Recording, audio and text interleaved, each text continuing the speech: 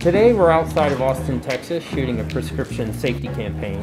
We just finished with a 90s family sitcom set. Now we're repainting it and redressing it to look like a modern home.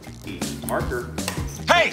Prescription pain pills can be dangerous! Whoa, whoa, whoa. You're her parent, not a drill sergeant. On this side of the stage, we're building what will be a doctor's exam room. The campaign's name is Know Your Script and depicts actors forgetting the ideal way to talk about medications. Line! How long will I be taking them? Now in this other section of the studio, the crew is setting up for an old-fashioned rear projection gag, which I've never done before. It's a pretty simple scene. It's two characters in the front of a car, and it's supposed to look like they're driving. So we've got pre-existing footage that we're gonna play back on a projector that's gonna be right outside the car window.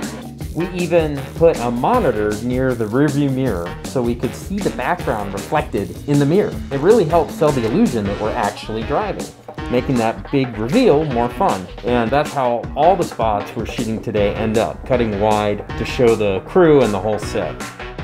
Ladies and gentlemen, thank you so much. We are wrapped.